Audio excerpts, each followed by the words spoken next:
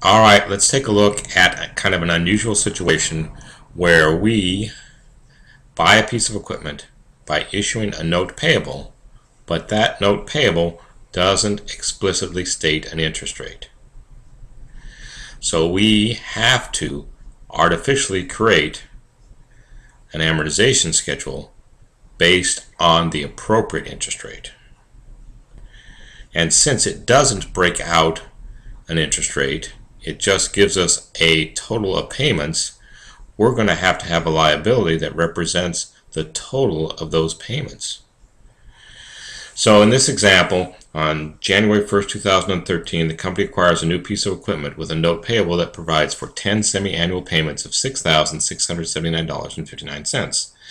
The appropriate borrowing rate for us is 4% a year, or 2% for every 6 months. So we have to figure out what the principal balance of this note really is. And there's a couple ways to do that. We could do it with Excel. We could use equals PV parentheses, and then Excel guides us. We want to know what our rate is per period. And since it's 4% a year, that would be 2% for every 6 months. The number of periods involved, that's 10. And then it asks us what the payment is, and it's 6679.59. We just ask Excel to solve for that, and it gives us basically $60,000. So the other way to do that is to use our financial calculator.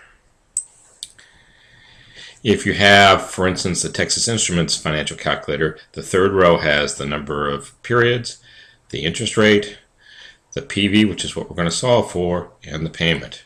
So in this example, N would be 10, I would be 2, we'd be solving for the PV, the payment would be 6679.59. There's no future value in the sense that there's no balloon payment due at the end of this.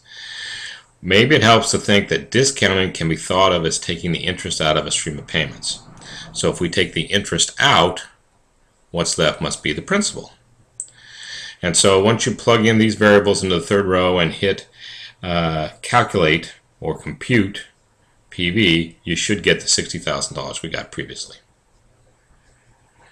Okay, so now that we know that $60,000 is the principal amount, that should be the basis in our new equipment.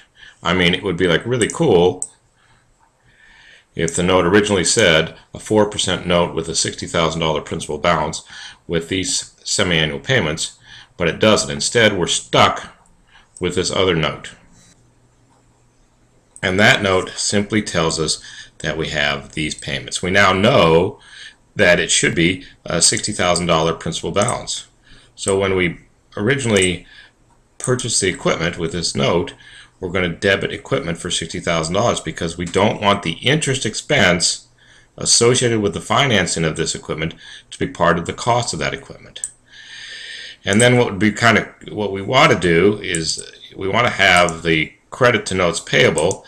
It would be kind of cool if it were $60,000, but we can't do that because the note on its face says 10 payments of $6,679.59. So we have to put the note payable on our books for that total. If the note had been a principal balance of $60,000 and interest payable over time, we could have credited this account for $60,000.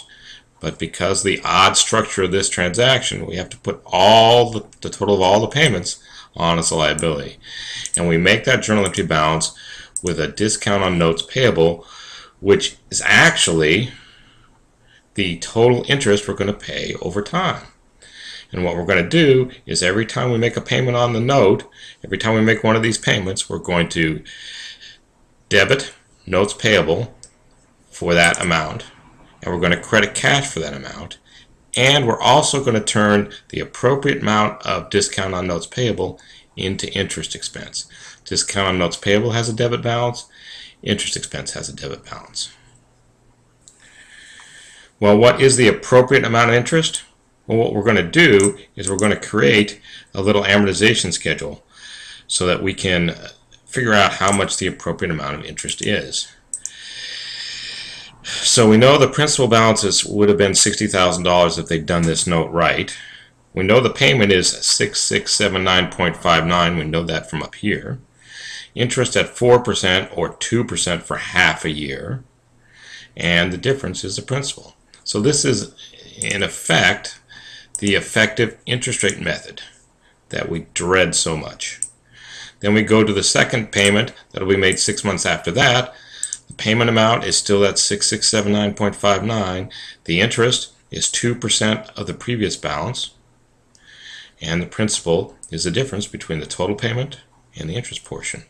And if we run this amortization schedule all the way out, we should see it amortized to almost zero. We're off by 2 cents at the end there. So now every time we make one of these semi-annual payments, we're going to debit notes payable for the amount of the payment, because we got to get rid of this liability over time. And we're going to turn part of this discount on notes payable into interest expense.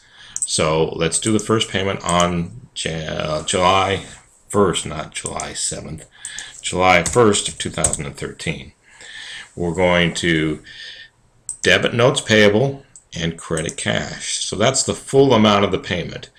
And what we're going to do is look at our amortization schedule and discover that interest expense should be $1,200. Expenses are debits, expenses are debits, expenses are debits. So we debit interest expense and credit this discount on notes payable. The next payment, that this notes payable and cash entry is going to be exactly the same, but the interest expense is going to be for $1,090.41 and then $978.62. And in fact, if you look at the total of this interest expense down here, what you should get is a number that is exactly equal to our discount on bonds, which is 6796, and in this case it's 6796 when we round up. So that's why I say that this discount on notes payable is kind of a placeholder account for our interest expense. All right, I hope that makes this really counterintuitive notion of a note payable with no interest stated a little bit easier to understand.